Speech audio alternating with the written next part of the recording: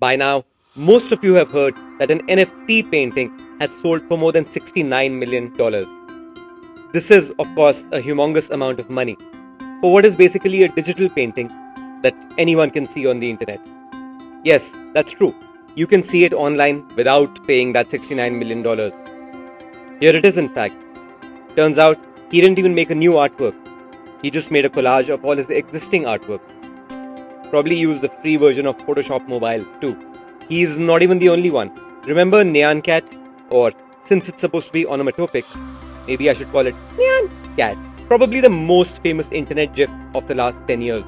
The creator of that one just sold a non-fungible token, NFT, of a slightly modified version for more than $550,000. Sorry, I just can't stop staring at this GIF. This brings us to the question of, what exactly is a non-fungible token? Is it safe? And is my FOMO justified? But to answer that, let's first take a quick, and yes, I promise it'll be a very quick look at what a blockchain is. Remember ledgers? The massive registers where accountants stored all their data entries. They came with a bunch of inherent risks. Firstly, it's stored in one place, obviously. So you need to back up the entries in the ledger in case you lose the original. And how do you back up a physical register? Secondly, what if someone modifies it? How do you verify the validity of the data in the ledger? And if it's been tampered, how can you tell who did the tampering? Ledgers moved online many years ago into databases. The internet is pretty much powered by databases now. Databases for websites, for storing credit card information, your shipping address and preferred delivery time, mostly everything. However, databases do have one issue. They are controlled by one of the parties involved. Your bank account database is stored on the bank's side, so if the bank wants to make a change to an entry, it can. You can, of course, then go back and check your old emails and statements and dispute it. But the point remains, if they want to change it, they can. Which brings us to the blockchain. To put it very simply, a blockchain is a distributed ledger that is simultaneously stored on thousands of computers across the world. It literally consists of blocks of data on a chain that keeps growing over time as more blocks of data are added. Each block consists of a series of transactions that could be unrelated and could be happening anywhere in the world. These blocks are then verified by a large group of unrelated computers on that particular blockchain network.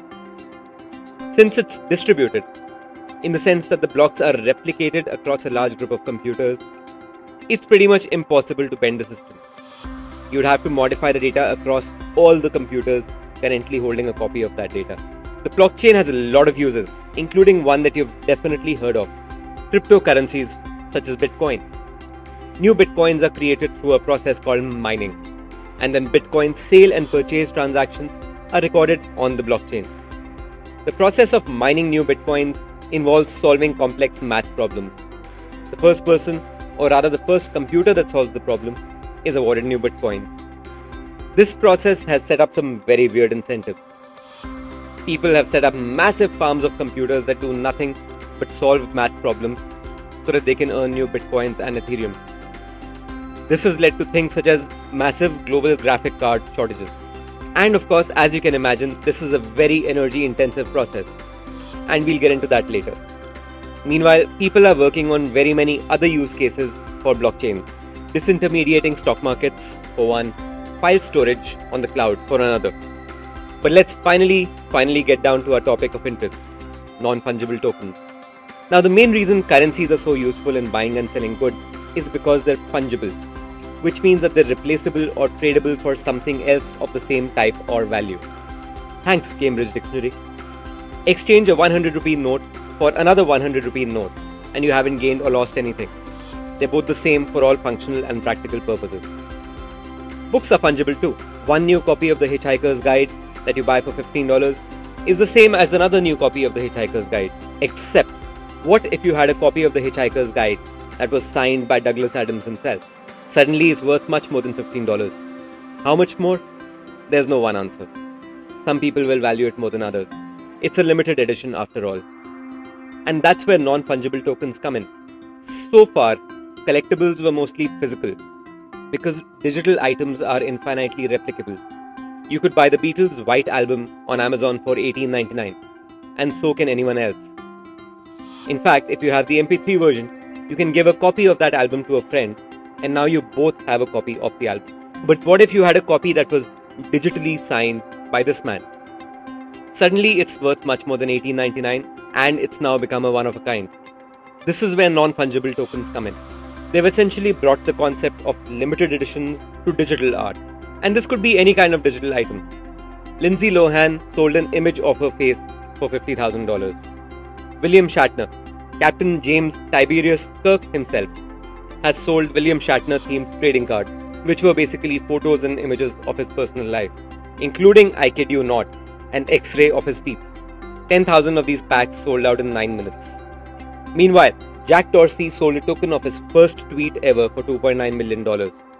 Yes, you can still see that tweet online for free, but that won't be digitally signed by Dorsey. So who owns the rights? And if you're buying an NFT, what exactly are you buying?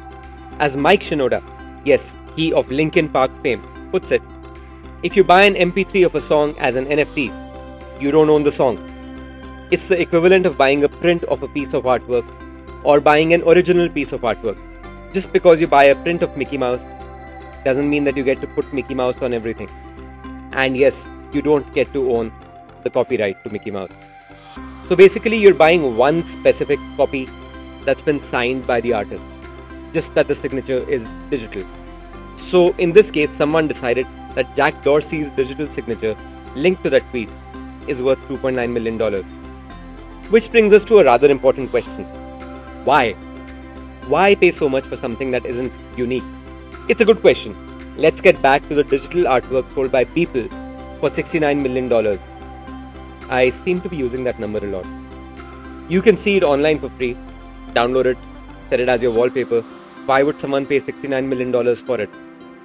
But that's exactly how art works. I could check out The Scream online, download a high-res version, print it out and frame it on my wall. That didn't stop another version painted by Munch from being auctioned for $120 million in 2012. Why did someone pay that much for it? Bragging rights? Potential investment value? I have no way to answer the question. In either case, the tech community sensed a gap and tried to bring the same artificial scarcity that exists in the real world to the digital world. Naturally, they make a commission on every sale and every resale, so the incentives to create NFTs aren't all that difficult to decipher.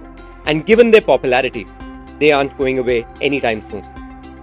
Which brings us to the obvious problems. For one, there's a new technology that lends itself to FOMO and only exists to create artificial scarcity. So can the scammers be far behind? Scammers have successfully set up verified profiles pretending to be famous artists. So they're selling digitally signed artwork that belongs to someone else and making a lot of money on it. Listen, if someone wants to pay me $1,000 for a Mick Jagger poster that was signed by me, I won't say no. Artists are being informed by their fans that their artwork is being found on all kinds of NFT sites. And speaking of NFT sites, there are now NFT sites that are scamming and pretending to be other NFT sites. Yes, there are replica NFT sites. And that's by far not even the biggest problem with the NFT fad. Remember how validation is done on the blockchain? By getting computers and massive computer farms to solve math problems. Now all that computational power being used requires really fast processors and a whole lot of electricity. You could see it as converting electricity into new cash, and then using a lot more electricity to constantly verify all the tokens being added. Most NFT marketplaces use a cryptocurrency called Ethereum. Ethereum is built on a system called Proof of Work. As the Verge puts it, Proof of Work acts as a sort of security system for cryptocurrencies since there's no third party like a bank that oversees transactions. To keep financial records secure, the system forces people to solve complex puzzles using energy-guzzling machines. You solve the puzzles, you add a new block of verified transactions to the blockchain, and you get paid in the form of new tokens. So this process is incredibly energy inefficient on purpose. As a result, Ethereum alone uses about as much electricity as the entire country of Libya. And it's growing. As the interest in NFTs has risen sharply over the last couple of months, so has Ethereum energy usage. It's basically tripled in the last 4 months alone. How serious is this energy consumption in real terms? Well, one single NFT transaction has the same carbon footprint as more than 69,000 credit card transactions. There's that number again. Or watching 5,000 hours of YouTube. Yes, that's for one transaction. The average NFT, according to a now defunct NFT analysis site called Crypto Art, has a carbon footprint similar to an average EU resident's electricity usage for 3 weeks. Are there alternatives? Yes. Ethereum is hoping to switch to a system called proof of stake instead of the current proof of work. This will involve far fewer users doing the verifications, and each validator's physical location will be known. They'll also have to put up some of their own coins as collateral in case they're found cheating. This should theoretically reduce energy usage per transaction by more than 99%. However, this also takes away the decentralized and anonymous nature of the blockchain. So is MasterCard really all that different? So that's what NFTs are in very, very, very brief. If you like this video, think of ways to pressure large corporations to drastically reduce their carbon footprints. Our bamboo straws aren't going to make 1 inch of difference compared to all the plastic that's currently filling our supermarkets and hence our oceans.